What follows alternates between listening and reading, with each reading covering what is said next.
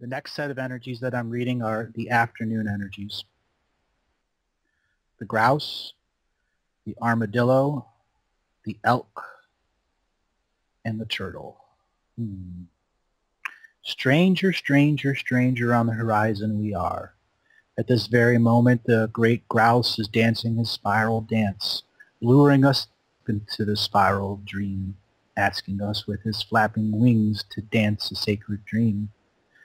Friend Armadillo comes dancing the sacred dream, reminding us of the boundaries we empower to have our sacred space, so we may evolve our sacred self. Friend Elk comes dancing here, and Friend Elk is asking us, do you have the respect for the stamina it takes to be an adult? It's asking, do you have the respect of the innocence of the inner child to remain an inner child? Do you have the stamina to endure the dance, to endure the interaction into the infinite? We come to a pause in the dance. The armadillo, the grouse, and the elk. Turtle comes into vision. Turtle is the out of the amphibious world who can live in the infinite and the finite. It lays its eggs in the sand, and out of the turtles are born. And their energies come out. And that is what is here, coming out of energies, defining our boundaries, understanding our stamina, and knowing when it is time for us to dance. So I'm going to read the energies of Dreamtime, the total potential of dreaming energy that's coming to and from our planetary concept right now. So I'm now moving away from reading the stream server. I'm reading our planetary consciousness in its state of being as it is right now. When I do planetary Dreamtime consciousness reads, a lot of things come up, and at times it's a representation of the world type energy that's coming out of various nations or areas. I look to the very top, the very point of the North Pole of our world. I'm looking down from it as our world is spinning.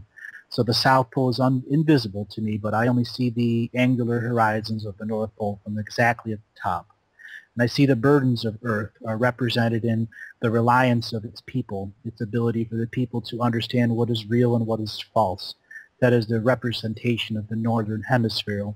This very essence, this very concept of the burden basket reaches into the people deep. It asks the people to know when they have seen truth, how to nurture truth, how to let the spark of fire and the counsel of fire into their lives so they may let go of the heyokas. That is a concept that is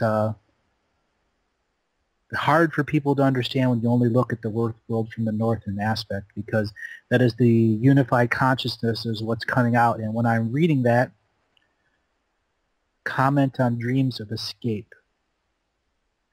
It's hard to general concept, LM to concept just on that.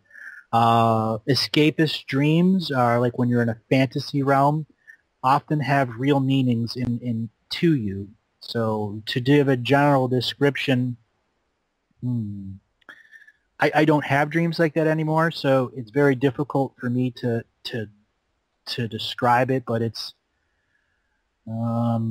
generating a fantasy life for those fantasy things can be beneficial for a person healing at that time, but they ultimately become a crutch and a trap when you overuse them.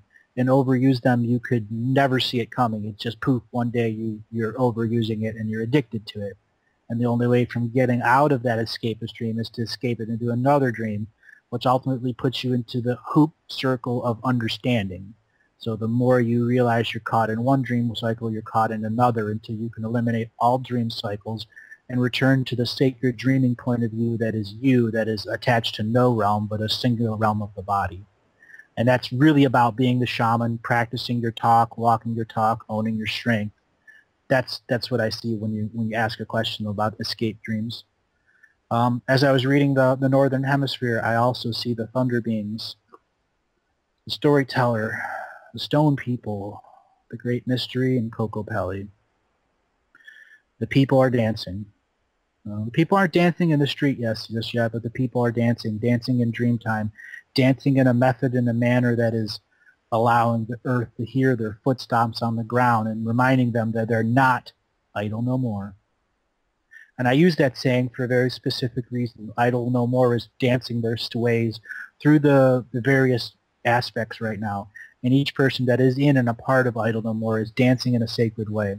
And many of you can begin to dance in a sacred way, stomp your feet on the ground, and send your message to Earth Mother, no more lies. Shake off the method of domination and control. That can be the message of your dance. Free the people, free your minds.